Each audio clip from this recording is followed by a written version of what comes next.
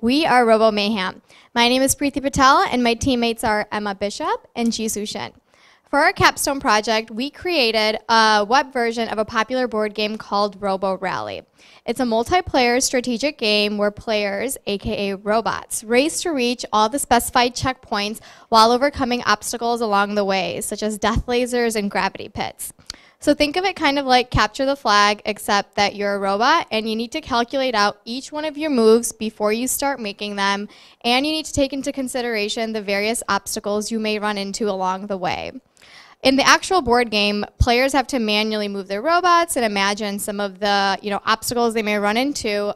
So with Robo Mayhem, our goal was to allow users to experience the Robo Rally experience come to life. So to start the game, in our application, you can go to the lobby, which lists all the current games that a player can potentially join. Our games are stored in Firebase, and games in a particular waiting status are displayed on the front end. And you can also decide to create your own game. You choose a board, which vary in levels of difficulty, and then your robot avatar. Other players can subsequently join this game via the game lobby, and then once the host decides that enough players have joined the game, he or she can decide to then start the game, which is then going to take all of the players to their own game state. Emma's going to now go into more details on how to actually play the game.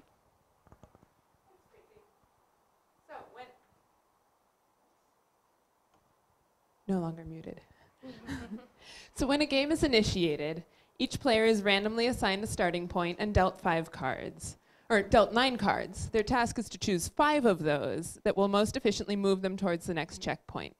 When all of the players in the game have registered their 5 cards and pressed ready, their moves will be played out on the game board. We wrote our game engine on the back end. It captures each player's current position and calculates their next position based on the cards they chose. It then will calculate the following position based on the characteristics of the tile they landed on. Players on gears will be turned, and players on conveyor belts will be moved along the belt. This cycle of card move, board move is played out once for each of the cards in the register. When all 5 cards have been played out, everybody is dealt new cards and the game continues.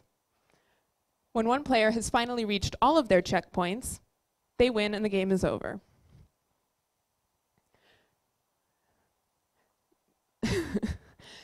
The complexities of moving pieces around the board make this especially well suited to a web version. As you can see, it could be pretty easy to lose track of where you are in the process of card move or board move and did I turn on a gear or not. Our game engine takes care of all of that.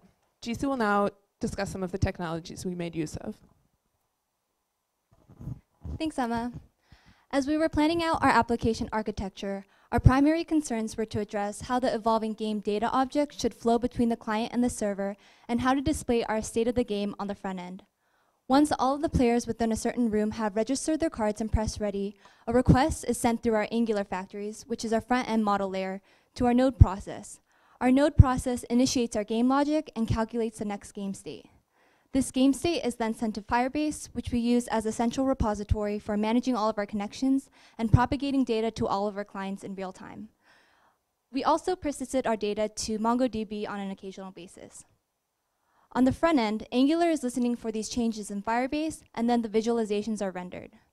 For our visualizations, we utilized a graphics library called Pixie.js to render the board, create robot sprites, and move these sprites based on the data we received from the backend. Our application architecture orchestrates our data flow so that players can solely focus on their game strategy. Emma, Preeti, and I had a lot of fun building out our game, and we hope you enjoy Robo Mayhem.